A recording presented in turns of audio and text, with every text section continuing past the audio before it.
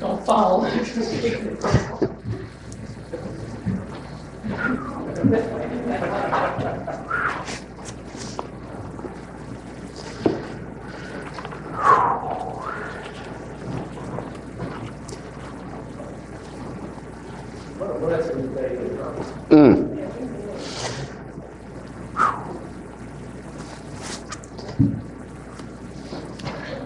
I will tell you one of the byproducts of fasting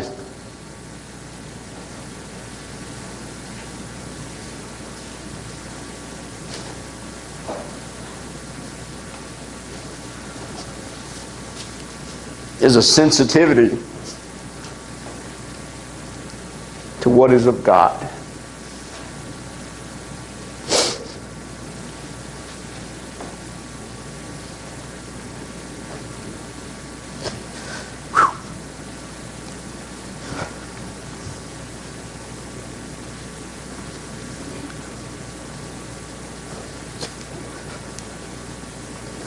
That particular song, I think, has a meaning and a connection, maybe in a different way for each and every one of us. That particular song was one of my grandmother's favorites. It's one that my mother adopted as one of her favorites.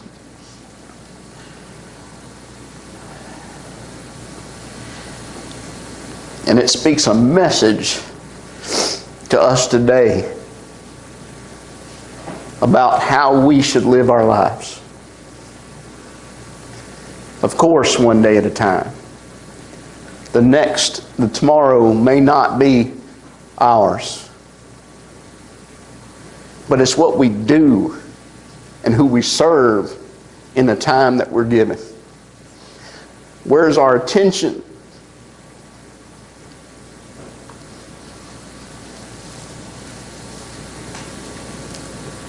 What are the words and the deeds that we perform in a day? Who do they honor?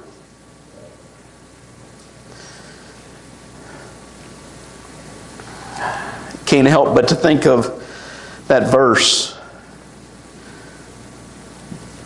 about do not lay your treasures, do not store your treasures up here on earth. They're so limited. They're so fragile.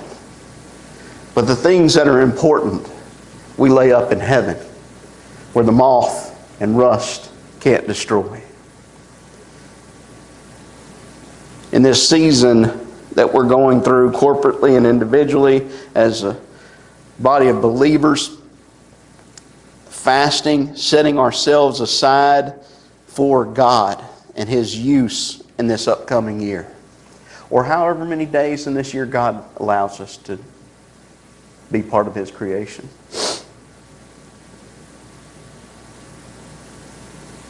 There's a realization that you come to that each of us in our own different way have a barrier between us and what it is that God desires of us.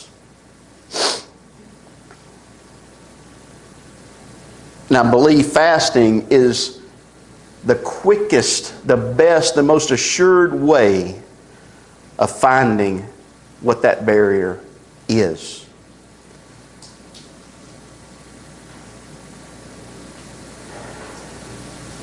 We are not going to be in the book of Acts today. We are going to be in the book of Isaiah in chapter 58. And while we're turning there, I'm going to give a little bit of background there in this book of Isaiah. it is astonishing to me that Isaiah consists of 66 chapters, the same amount of books that we have in the Bible. And more astonishing than that is that the first 39 chapters, which is how many books we have in the Old Testament, deal with the sin that's running rampant throughout God's chosen people. And because sin is running rampant in God's chosen people, the whole earth is overrun with sin.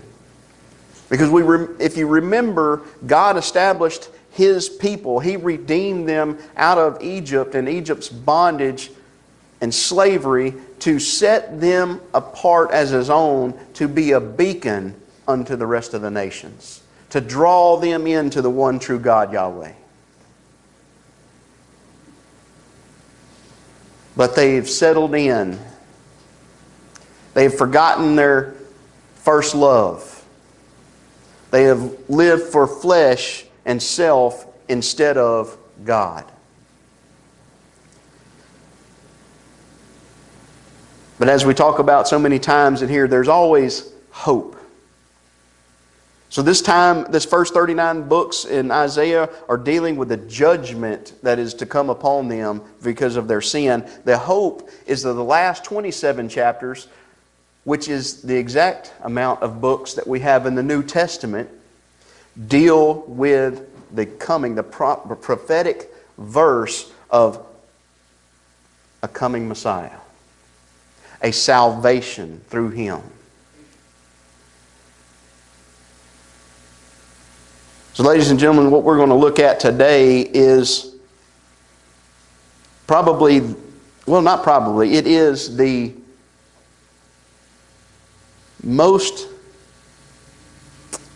most numerous amount of verses dedicated in consecutive order to fasting. We see it throughout the Bible, throughout Scripture. There are 77 times where Scripture alludes to fasting throughout the Old and New Testament. 77 times. I don't know if you realize this or not, but fasting is alluded to more times than water baptism. Yet look at the church today. How many sermons throughout your life have you heard on fasting?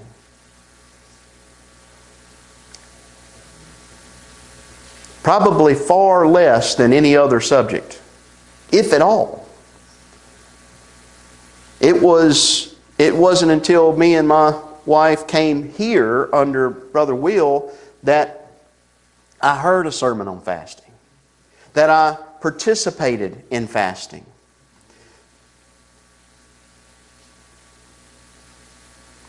So it is something that we desperately need, because even though it is not mandatory for us under the new covenant to fast, Jesus Himself said when He was talking to His disciples, when you fast, not if you fast, or if you determine to, choose to, whatever. He says when you fast. So even though it's not mandated,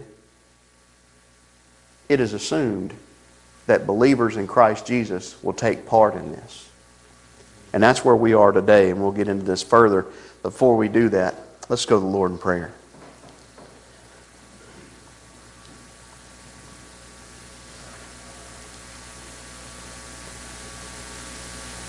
Father, I thank You for provoking my spirit this morning.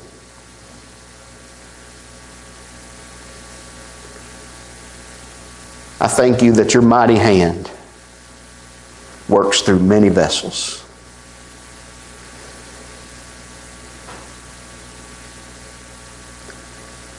And Lord, that choices of songs to bring before Your throne today may have had a meaning for the individuals who performed them this morning, who lifted their voices unto You in Your honor this morning. had no realization the impact they would have on others. Lord, I thank you for the gifts you bestowed upon those that led us in worship today. And Lord, I thank you for their zeal in performing that duty.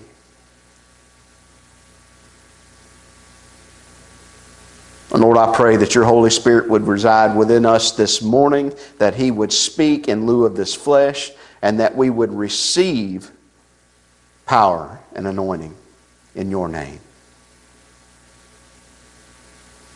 That's my plea. And I ask it in the name of Christ Jesus. Amen. So we have this judgment that we're talking about in the first 39 verses, or 39 chapters rather, of Isaiah. And they're not just to Judah and Israel. At this point in time, the nation has split into two. Under different rulers, different kings, all of that. But the sin doesn't just lie with them. In those chapters, God utilizes Isaiah as his mouthpiece to proclaim judgment upon many nations. Judah, Israel, Assyria, Babylon, Moab, Syria, Egypt, Ethiopia. There were no nations that did not come under condemnation in those first 39 chapters.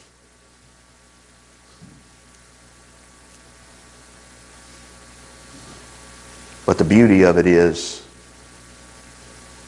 the ability for redemption also comes to all those nations.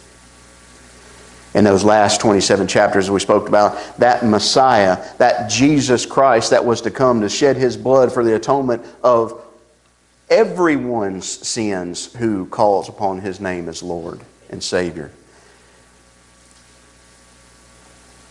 Every individual within each of those nations, and even today, has that opportunity.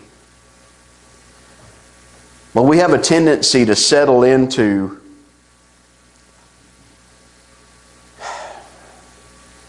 repetition, I guess would be the word for it. Tradition. These ordinances that man has established that we just fall into lockstep and just assume. And unfortunately, when generation after generation after generation assumes man's ordinances, it becomes like a mock theology. These are things that we're supposed to do. And these younger generations assume that, when the fact of the matter is they have nothing to do with honoring God. And I believe that's where we're at in the church in America today. We have made we made a full mockery of what it means to be Christians today.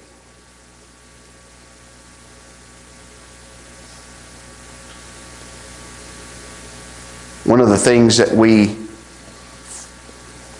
fail to acknowledge is the masterful job that Satan has done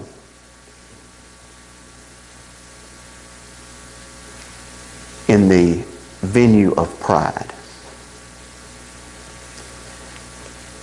I told y'all that I would share a little bit of a story here.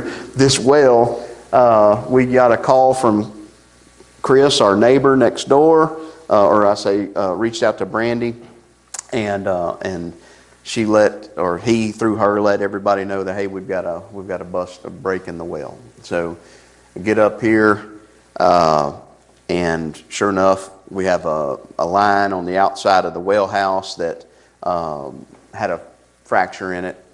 Cut the water off, and said, okay, I'm going to start digging this out.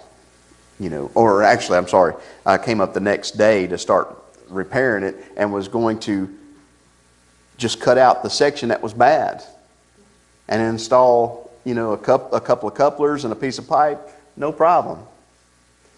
Go to cut the pipe, the whole thing snaps off at the ground.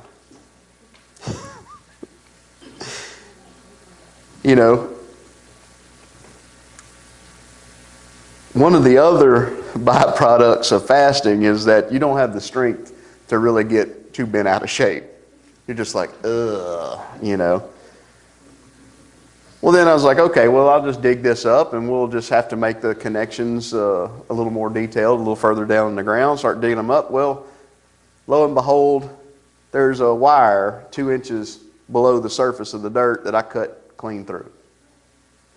And so, anyway, it just became one thing.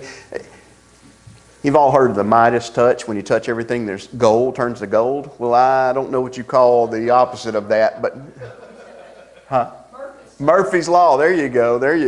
Well, let me tell you what. It was raining down the last couple of days as it pertains to that well. Everything that I touched broke a little further back. We had issues here, issues there. Needless to say, well, we'll just bring that up in a business meeting coming up soon.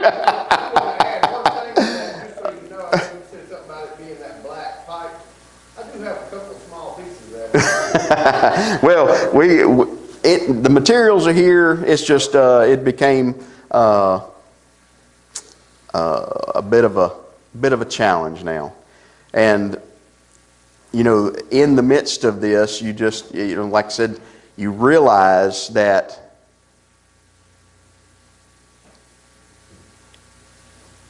there is no room for pride in our service, in our allegiance to Christ. Yet it's prevalent. And we don't realize it because of its acceptance or its variations in acceptance in our society. When we have something that goes wrong, the first thing we want to take off the list is serving God. Stop and think about it. Myself, first and foremost. Something goes wrong. I don't have time to pray. I need to do this. Or I don't have time to read my Bible or spend time in God's Word. I don't have time for that. I've got to do this. We make everything of more importance or more import than God. And you really see that come to the surface, come to the forefront in the midst of a fast. Because you realize that your strength is not your own. You realize that everything that God designed in this body has been corrupted by the way that we eat and we pattern our lives. And we see the evidence of it growing day by day. I don't know if y'all have spent much time thinking about this.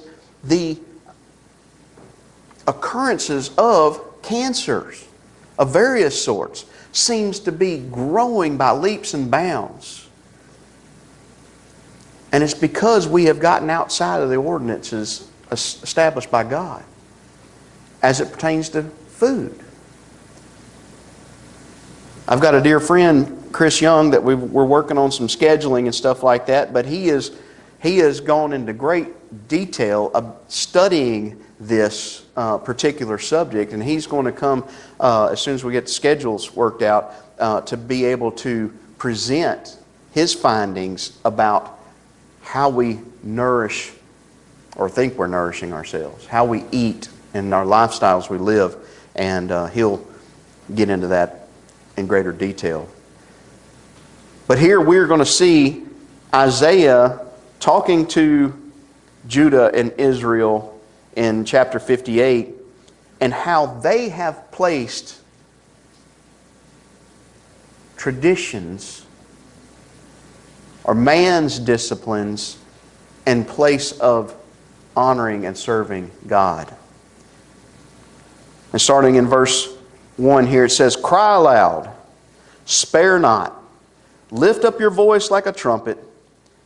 Tell my people their transgression, and the house of Jacob their sins."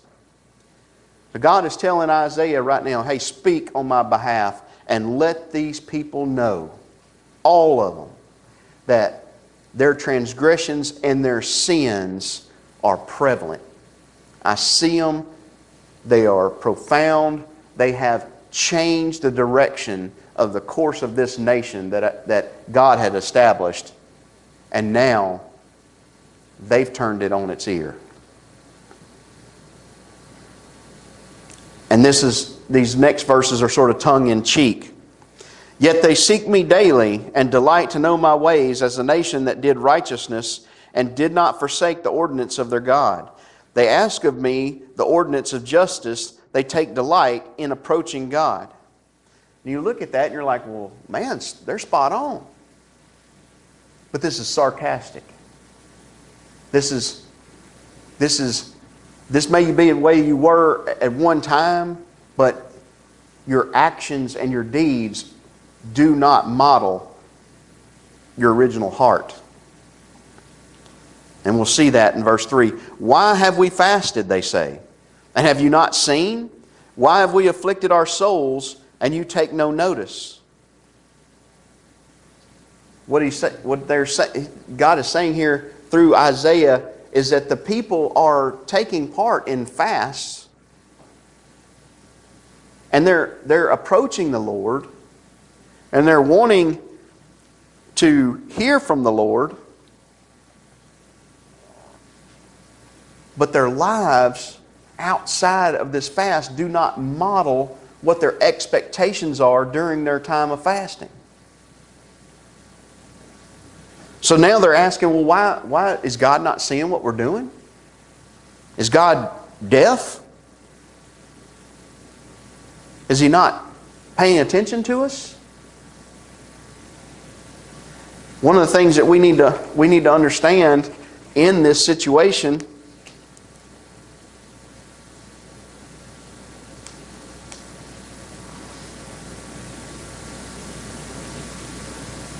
is that God does turn a deaf ear to those who do not acknowledge Him, who do not designate their lives to honoring Him.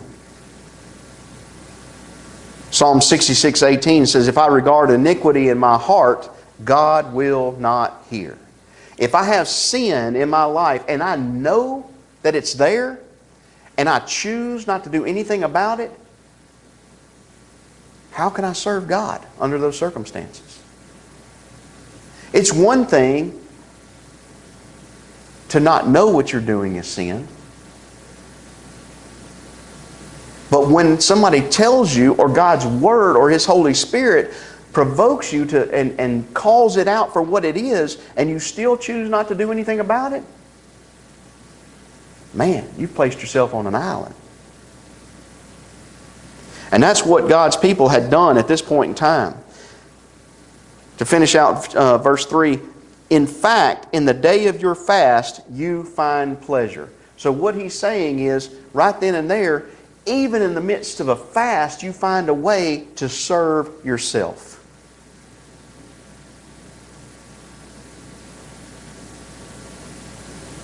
One of the things that we take for granted in this nation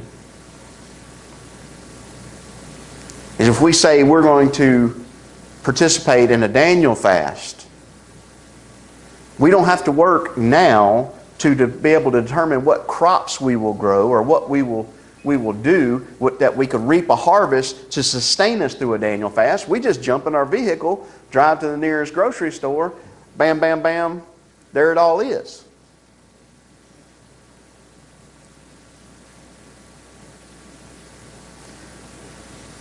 But one of the things that you will find real fast if you walk through a grocery store, aisle by aisle, do this the next time you're in there, how many of those foods that are in there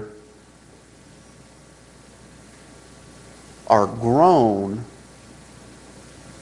and raised and harvested as opposed to manufactured. When I was a youngin' growing up, we would go to the Piggly Wiggly over on, I think that's 85th Street and Linwood. There wasn't aisle after aisle after aisle after aisle after aisle of stuff with 7 to 8 different varieties of each of those stuffs in an aisle. You know, it was very simple. And most of the time, and as I was growing up, it was bologna or potted meat, you know. Neither of which are foods, just to let y'all know. But when you're dirt poor, that's sort of what you have to lean on. However, you go down those aisles and there are entire aisles that are devoted to food-like substances.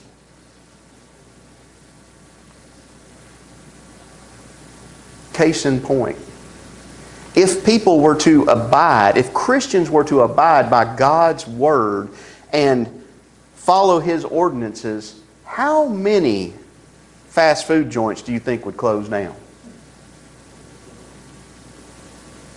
But we have done the same thing. We have gone the way of the world, just like Israel has in Isaiah's day. We have gone the way of the world. We are supporting those things while killing ourselves. Again, me first and foremost of all.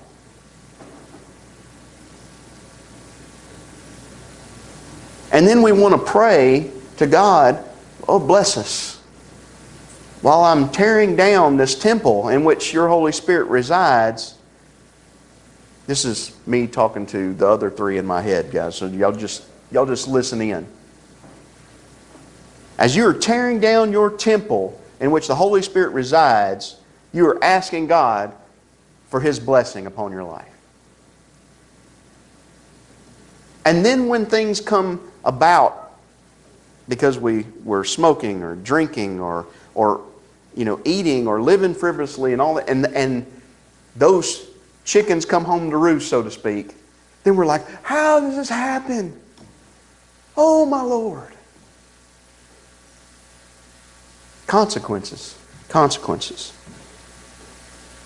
Isaiah is trying to tell Israel and Judah at this point in time, guys, God is not listening to you due to the consequences of your own actions.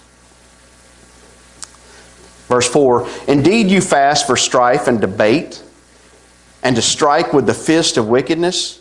You will not fast as you do this day, to make your voice heard on high. Is it a fast that I have chosen?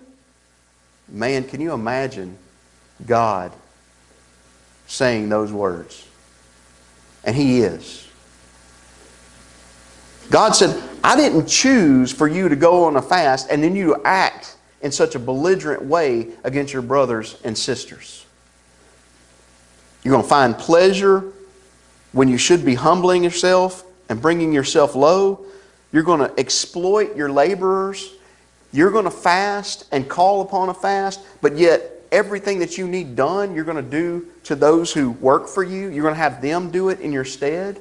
They should be fasting with you. As the light of the world that they were to be at that point in time, they should be ministering to those who serve them. Yet they isolated themselves.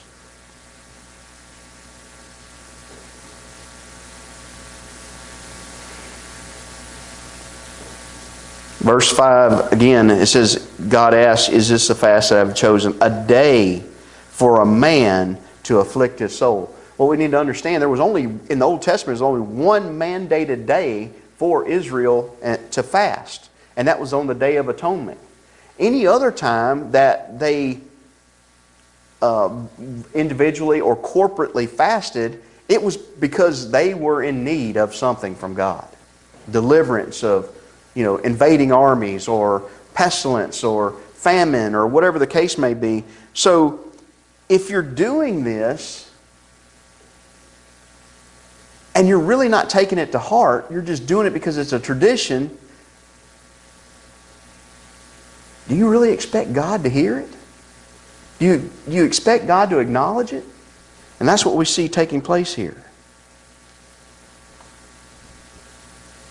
Is it to bow down his head like a bulrush and to spread out sackcloth and ashes? Would you call this a fast, an acceptable day of the Lord? Man, they are getting rebuked by God right now. And you know the Holy Spirit has to be upon Isaiah at this point in time. Otherwise, he would be worried about getting ripped limb from limb, making this proclamation. But look at this in verse 6. Is this not the fast I have chosen? And look at this, guys. This is what God desires from us. To loose the bonds of wickedness, to undo the heavy burdens, to let the oppressed go free, and that you break every yoke. Is it not to share your bread with the hungry, and that you bring your house into your house the poor who are cast out? When you see the naked, that you cover him, and not hide yourself from your own flesh.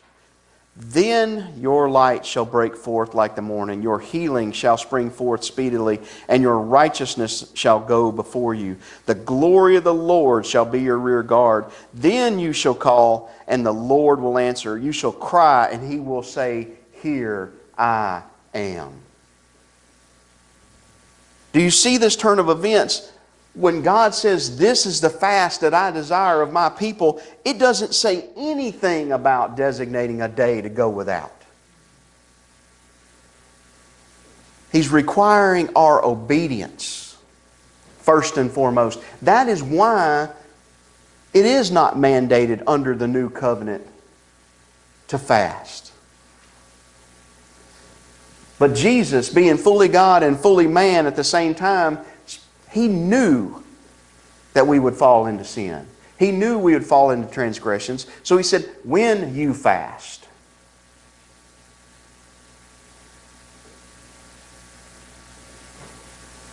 Here we see this breakdown of the things that we desire as humans. We, whether you're in Christ or not, you don't want to see wickedness prevail. You don't want to be under the pressure of heavy burdens. You don't want to see people oppressed. You want to see freedom for all.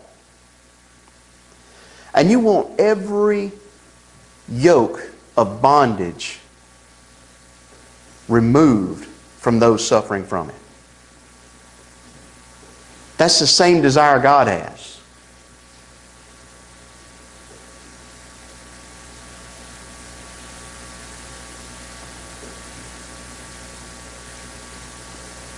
And once we determine that our desires and God's desires are one and the same, then it should change our actions and our activities to do what we see between in verse 7 there. You see somebody that's hungry? Help them. Feed them. Give them a meal.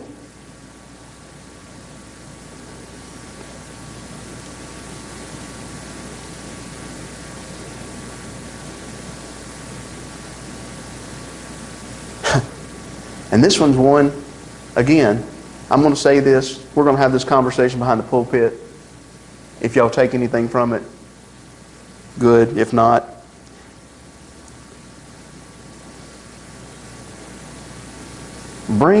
opening your home to those less fortunate to you. Wow. Wow.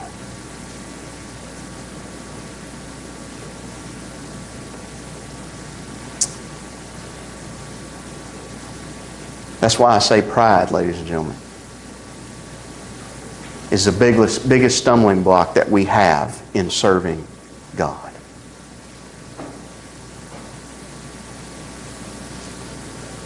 When you see the naked, you cover them.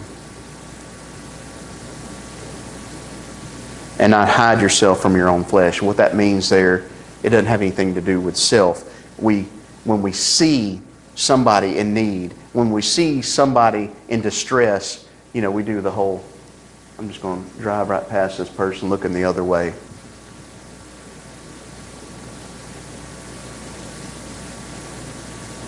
That flesh that it's talking about is your brother or your sister in need. When we get those things right, when we're obedient to those things, we are, in a sense, of no need to fast because we are in full submission and obedience to God. But look at the benefits to those who do fall under that obedience. Then your light shall break forth like the morning. Your light. You ever been driving down an old country road and all of a sudden somebody comes around the corner and they've got their high beams on? And it's just like, whoa, whoa, whoa. When's the last time that we have impacted somebody else's life in such a way that they were just like, whew, hold on just a second. That Shekinah glory is so bright upon us from being in the presence of God that people see it, acknowledge it. We, as believers in Christ, have the same mandate upon us that God's chosen people in the Old Testament have. We are to be a light of the world, a light to the world, just like they were. And we have fallen short corporately as the church in America today. So we see there that our light shall break forth like the morning. Your healing shall spring forth speedily. You hear that? Healing.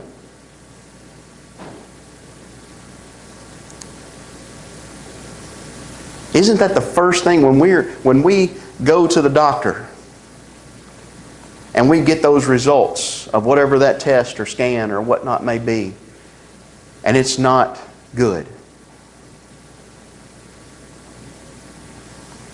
The first thing we do is we come home and we pray, Lord, heal me, restore me.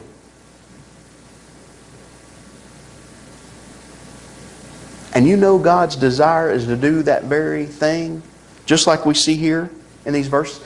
His desire is to do nothing but that. But because of His holiness, His righteousness, and our fallen state, there's a barrier between us.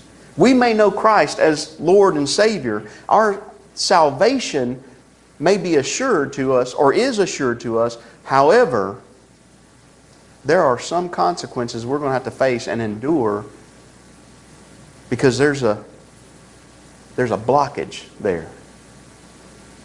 Just like that water will not, right now, not make it through all the lines to get inside this building to serve its purpose.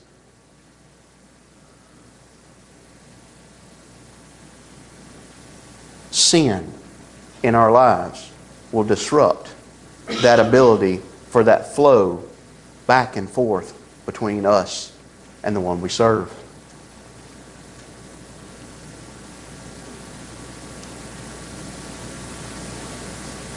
And your righteousness shall go before you. Wow.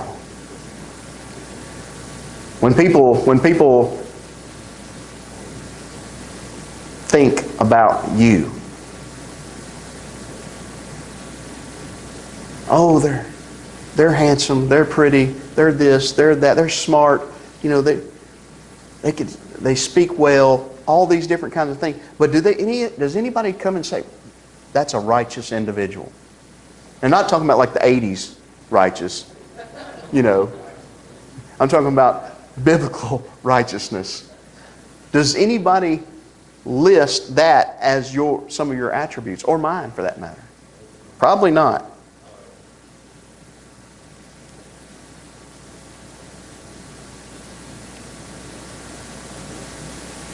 The glory of the Lord shall be your rear guard.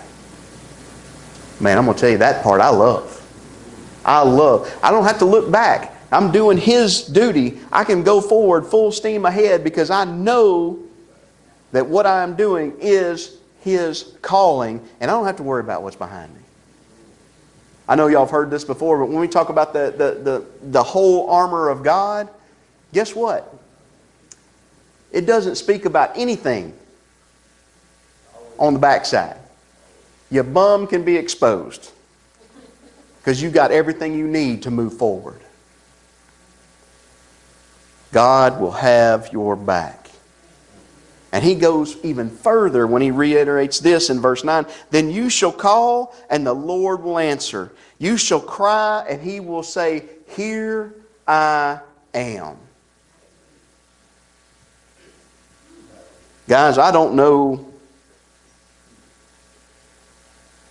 where you are in your walk with Christ today.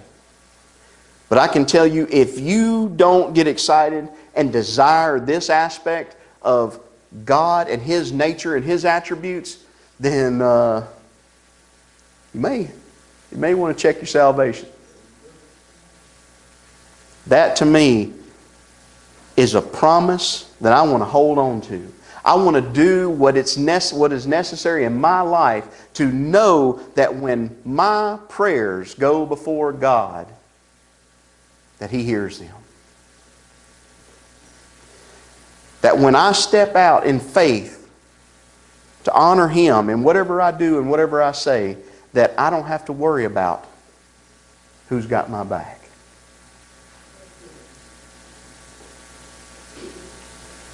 And He goes back again. So we have the if you do, then I will do.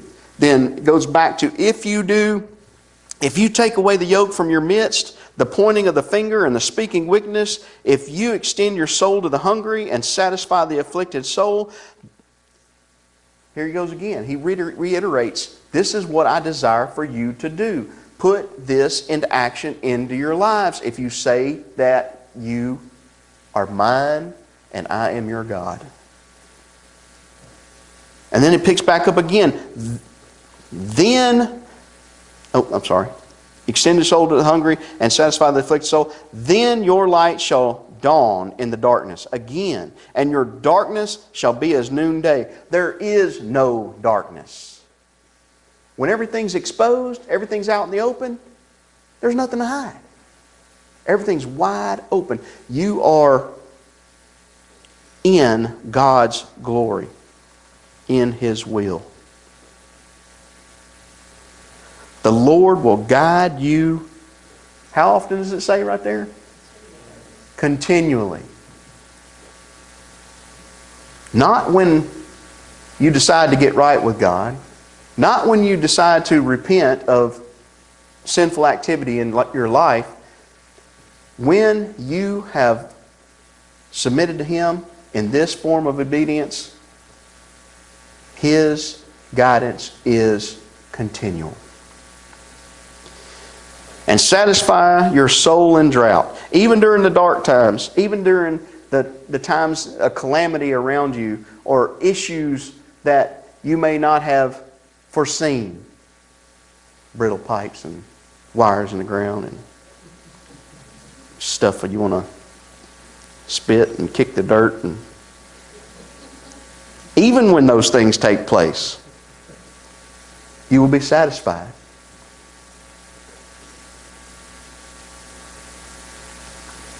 And strengthen your bones. You shall be like a watered garden, and like a spring of water, whose waters do not fail. You know, guys, I wax and wane about the gifts of the Holy Spirit and those manifesting themselves. You know, and I lean on the side that they are continual to this day. I'm not I think they call it cessationist, where those are been terminated after the apostles. But one of the reasons that those gifts of the Holy Spirit do not manifest themselves in the way that we see in the New Testament is because of how far we've gotten away from God. Oh yeah, we go to church every Sunday, we go to church every Wednesday, blah, blah, blah, blah, all the things. You know, I give to however many of those ladies there are that come panhandling multiple times a year. Those aren't the things that honor God. It's what do you do Monday morning and the rest of the days of the week? Who are you devoting yourself to? Look at this in verse 12. These are the blessings that are upon you that we read up to this point. Then verse 12 says, those from among you shall build the old waste places. You shall raise up the foundations of many generations, and you shall be called the repairer of the breach, the restorer of the streets to dwell in. Isaiah is prophesying right here about the destruction of Jerusalem. He is saying that when you abide in me, then there will be people to stand in the gap at all times, in all places, in all circumstances. And people will look to those people who are standing in the gap in God's name and say, if it wasn't for you and who you serve, where would we be? I know right now there are people in your family that at least at some point in time have said that about you in your service to God. What you were able to do when you stepped into a situation and it was resolved, or you stepped in a time of need and gave, or you just spent time praying with someone, visiting with someone. People look at you and still look at you with admiration because you did what God prompted you to do. Same thing happens here. And it goes on to close this out in sort of the same fashion. What is honorable to God and what is honorable in just man's eyes. But as I was, actually before I even got to these verses, or this chapter 58 in Isaiah, in some of my quiet time, some of the old verses over the years had come back. And that's what God promises, that when He says, don't worry about what you will say when you're before the judges, that He's got that taken care of. He does that to remind us from time to time. Because in all honesty, we are our worst judges in most cases.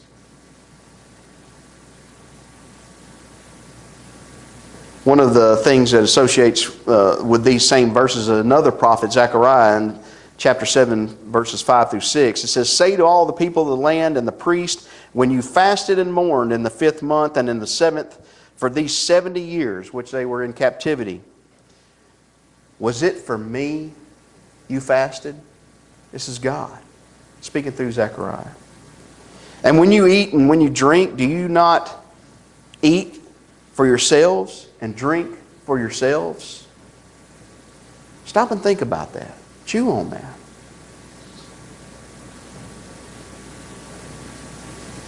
The things that we partake of to sustain us, are they honoring God, or are they just to satisfy the flesh? Because I'm going to tell you right now, I'm a steak and potatoes guy. The sweets, you can have them.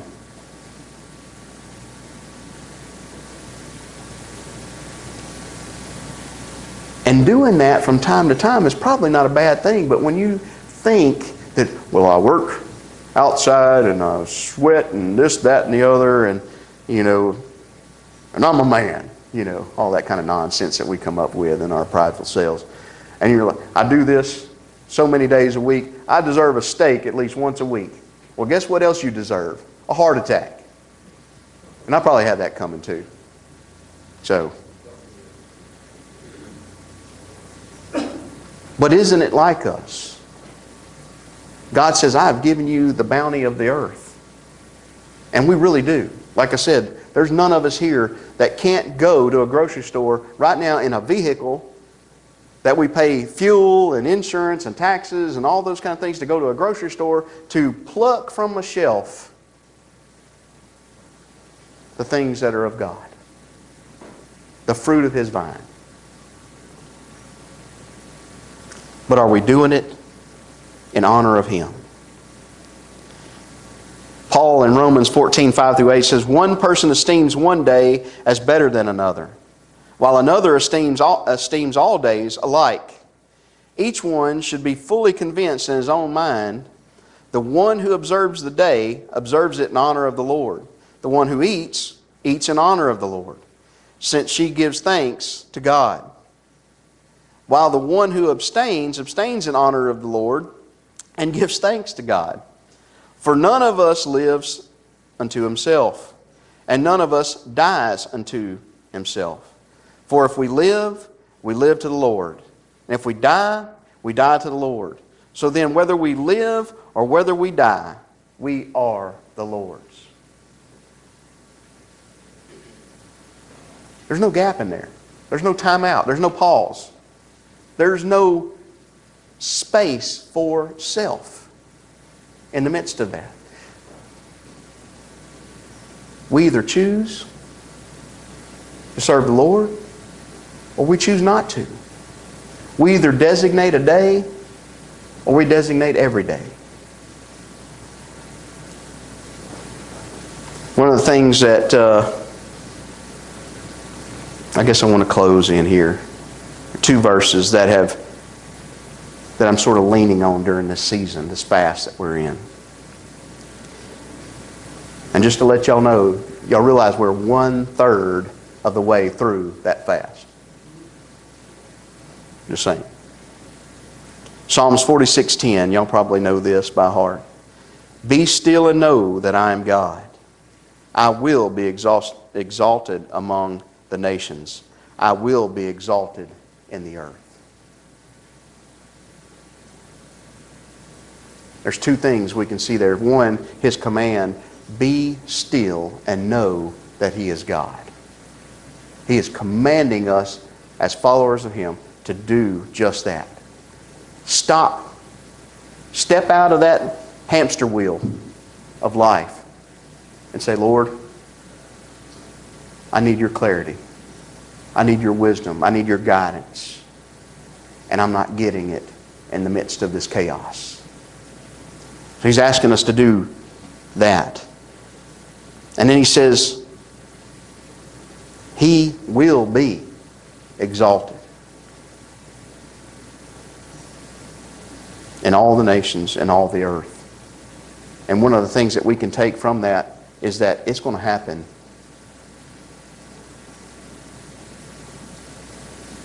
Do you want to be a part of it? It's going to happen with or without you. Do you want to be a part of it? And the last verse that we'll close with is Joshua 24:15. And if it seemed evil unto you to serve the Lord, choose you this day whom you will serve. Whether the gods which your fathers served that were on the other side of the flood, or the gods of the Amorites, in whose land you dwell. And Joshua says before God's people, but as for me and my house, we will serve the Lord. Today, ladies and gentlemen, during this day that in the season of fasting that we are going through, who are you serving?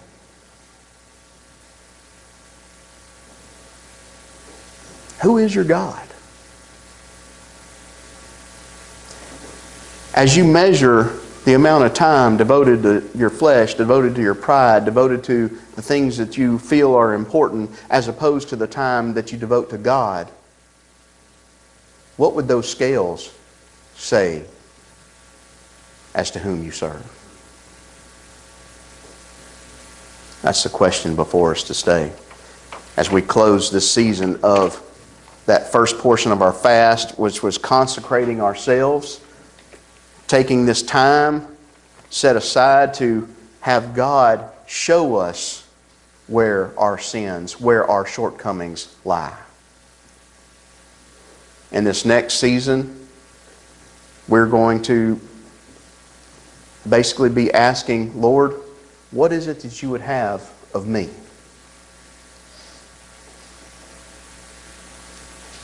If I've got this other stuff laid out, if I've repented of these sins, if I have changed my ways in areas of my life, Lord, now that I've purified myself before you, what would you have of me now? That's the season we go into this next week. Let's go to the Lord in prayer.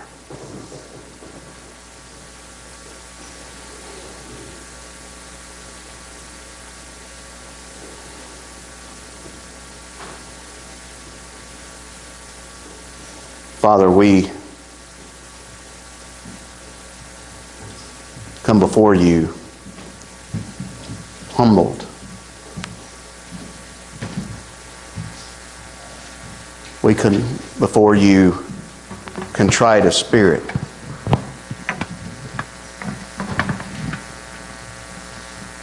And Lord, we know that that is exactly what you desire.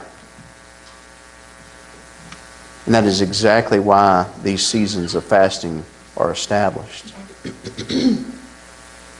And Lord, even though it is not mandatory for us to do that, Lord, we do it willingly, Lord. And I pray that as we continue this pattern in our individual lives lived for you and corporately as the body of Christ here at North Keithville Baptist Church, Lord, that you would keep us focused on the purpose. That it wouldn't be just something that would become ritual. That each and every time we would be laid low before you. And we would surrender ourselves afresh to you in these seasons. And Lord, we fully expect these promises that you've declared in Isaiah 58, those principles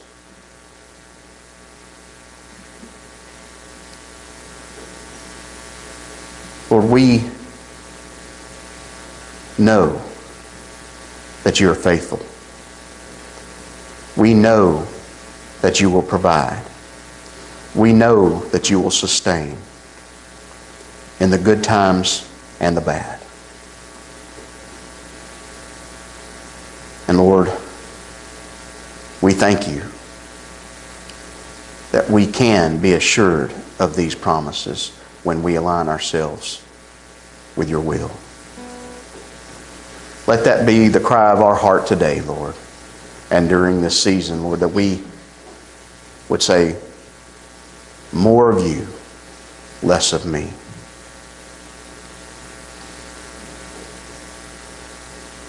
Lord, there are many in this congregation today that are here and weren't able to make it here today, Lord, that are going through struggles, that are going through issues.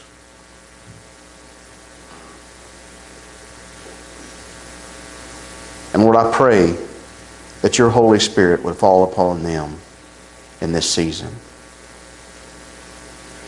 That you would strengthen them. That you would give them courage and boldness. And most importantly, Lord, that you would give them peace.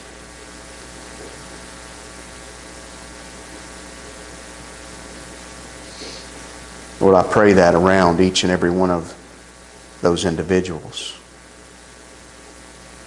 Lord, I pray that around each and every one of us as a whole. And Lord, in the days ahead, may we align ourselves with you in such a way that we know in full confidence that it will come to pass. Lord, if there is someone here today that does not know you as their Lord and Savior, I pray that your Holy Spirit, that same Holy Spirit, would convict them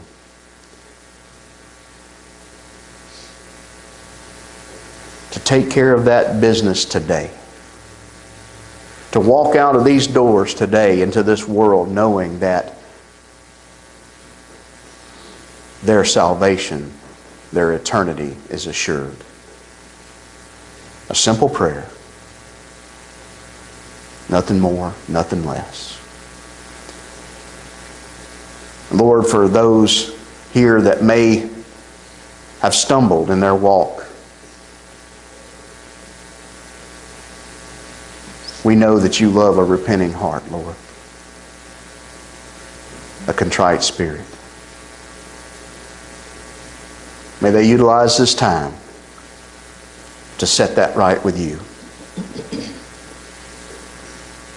And that they can hold their chin up high as they walk out these doors into this world. Knowing that that past, those circumstances, that sin is under the blood. And it's forgiven. And they are your redeemed children. This is our prayer today, Lord.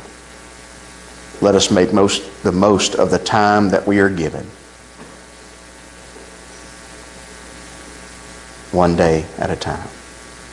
In Christ's name I pray. Amen.